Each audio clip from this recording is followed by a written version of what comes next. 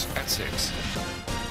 Well, each year, the Salvation Army gets thousands of dollars worth of donations during its Red Kettle campaign. Usually people donate spare change, maybe a few bucks.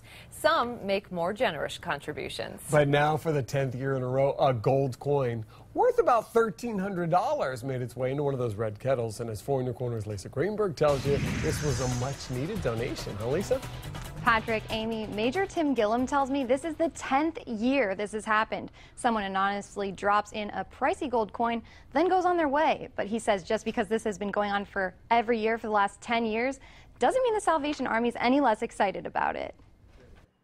I've only heard of this legend, and to actually happen under my watch was quite exciting. I haven't been able to stop smiling since. Major Tim Gillum tells me when he got the call about the coin this morning, his heart was pounding. It's his first year as the Salvation Army's area commander for Lee, Hendry, and Glades counties, and he'd always heard about the mysterious donor of the gold coin. But to finally experience it himself? My first question was, can I hold the coin?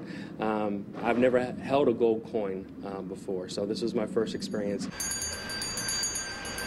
For the last 10 years, a gold coin has been dropped into the red kettles, always accompanied by a note, in loving memory of Mimi. This year's coin in Augustus St. Gaudens is worth around $1,300, and Gillum says the coin couldn't have come at a better time. We were slightly down compared to where we were this date last year, but as of this morning, we're at about 30% of our goal for the season. They still have a ways to go, but the coin certainly helps the Salvation Army reach its fundraising goal of $650,000. And as for who the anonymous donor is, well, Gillum has some guesses. I think it's a person who was touched by the Salvation Army in some way.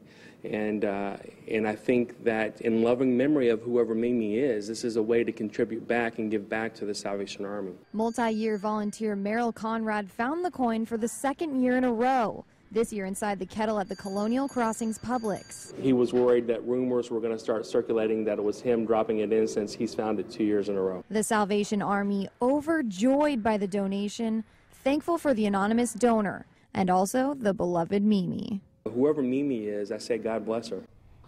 Now, Gillum tells me the Salvation Army is always looking for volunteers, so if you're interested in volunteering, you can call the organization at 239-278-1551. And of course, if you'd like to help them reach their $650,000 goal, the Salvation Army encourages you to drop any spare change you have in one of the red kettles or head to fox4now.com to see other ways you can donate.